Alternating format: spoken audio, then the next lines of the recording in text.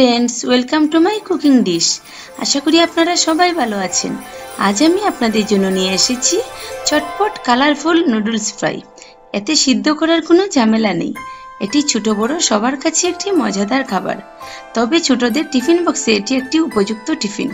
ताहले चलुन देखे निচ্ছি कि करे टिफिनटा बानानो जाय। एखाने आमी निये निয়েছি दुइटा नुडल्स। एटी मैगी बा चपस्टिक जे कोनो ब्र्যান্ডের হতে পারে। এই নুডলসটা দুই দিক থেকে জোড়া লাগানো থাকে, এই জোড়াটাকে খুলতে হবে। আমি আপনাদেরকে এটা খুলে দেখাচ্ছি। এটাকে আমি এখন খুলে দেখাচ্ছি আপনাদেরকে, দেখে নিন কি করে খুলতে হয়। এটা একটু করে চারদিক থেকে ফাঁকা থাকে, একটু আস্তে করে হাত দিয়ে চাপ দিলে এটা আলাদা হয়ে যাবে। যে ফাঁকা আছে একটু একটু করে একটু সাবধানে এটাকে আলাদা করে নিতে হবে। খেয়াল রাখতে হবে যেন ভেঙে না যায়, কারণ এটা অনেক সময় ভেঙে যায়। তাই জন্য একটু একটু সাবধানে খুলে নিব।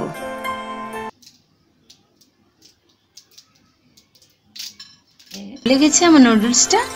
এভাবে বাকিটাও আমি খুলে নিব। আমি দুইটা নুডলসকেই খুলে নিলাম। একটা নুডলস আমার একটু ভেঙে গেছে, অসুবিধা নেই।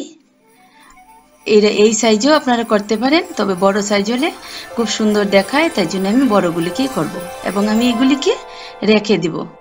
নুডলসগুলিকে ভাজার জন্য আমি দুইটা ডিম নিয়ে নিয়েছি। ডিমটাকে আমি ভালো করে ফেটিয়ে নিচ্ছি।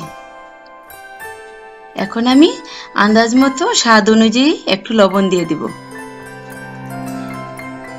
আমি লবণ দিয়ে দিচ্ছি। এখন আমি এখানে 4টা কাঁচামরিচ কুচিয়ে রেখেছিলাম, এটা দিয়ে দিচ্ছি। আপনারা এটা কম বেশি দিতে পারেন। এখানে আমি 2টা পেঁয়াজ কুচিয়ে রেখেছি, সেটাও দিয়ে দিচ্ছি। এখানে আমি বড় একটা টমেটো কুচিয়ে রেখেছি, সেটাও দিয়ে দিচ্ছি। এখানে আমি দিয়ে দিচ্ছি একটা আলু কুচিয়ে।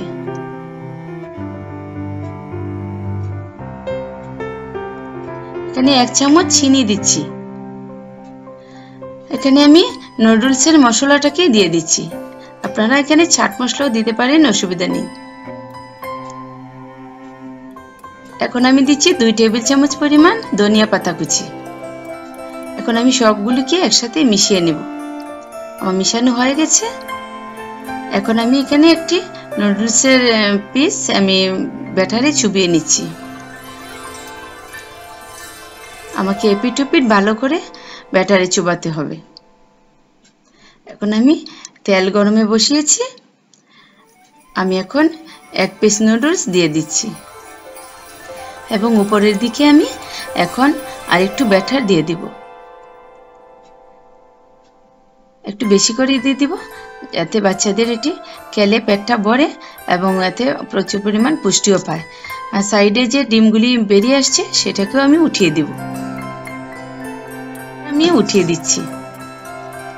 এভাবে একটা শেপে আনতে হবে নুডলসটাকে। এখন আমি নুডলসটা উল্টে দিচ্ছি। খুব সাবধানে উল্টাতে হবে এবং সাইডের সবগুলি উপরে উঠিয়ে দিচ্ছি। আমি ফ্রাইটা লো ফ্লেমে করছি, যেহেতু এখানে ডিম আছে, পুড়ে যাওয়ার সম্ভাবনা আছে, তাই লো ফ্লেমেই করতে হবে। আমার ফ্রাইটা একটা শেপে আসছে। সাইডে সবগুলি উঠিয়ে দিয়েছি। এখন আমি এটাকে সাইডে রেখে পাশে আরেকটা দিয়ে দিব। এটাকে আমি সাইডে রাখছি।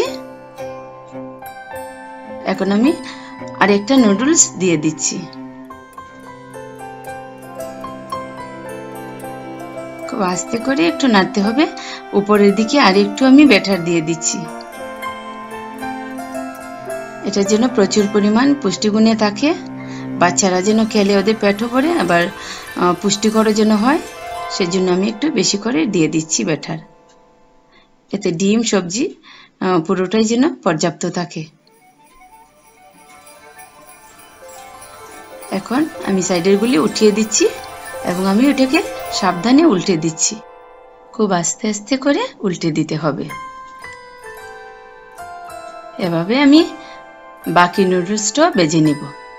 আমার আগে নুডলসটা হয়ে গেছে, এটাও হয়ে গেছে। এভাবে আমি আরেক পিস ভেজে নিব। তাহলে বন্ধুরা, এভাবে আপনারাও ঘরে বানাবেন এবং বাচ্চাদেরকে দিলে বাচ্চারা অনেক খুশি হবে। তাহলে কালারফুল নুডলস ফ্রাই আমার হয়ে গেল। আমি এখন নুডলসটাকে একটু কেটে দেখাচ্ছি। আপনাদের মনে হতে পারে ভিতরে এটা কাঁচা আছে, তাহলে দেখুন খুব আস্তে করে কেটেছি, কিন্তু ভিতরে সিদ্ধ হয়েছে তাই কেটে গেছে। খুব সুন্দর হয়েছে ভিতরে, দেখুন। এটা খেতে খুবই মজাদার। আশা করি আপনাদের সবার ভালো লাগবে। আপনাদের যদি ভালো লাগে তাহলে প্লিজ আপনারা আমার চ্যানেলটিকে সাবস্ক্রাইব করবেন এবং লাইক, কমেন্ট ও শেয়ার করে আমার পাশে থাকবেন। আজ আসছি, আবার দেখা হবে নতুন কোনো রেসিপি নিয়ে। সে পর্যন্ত আপনারা সবাই ভালো থাকুন, সুস্থ থাকুন এবং নিরাপদে থাকুন।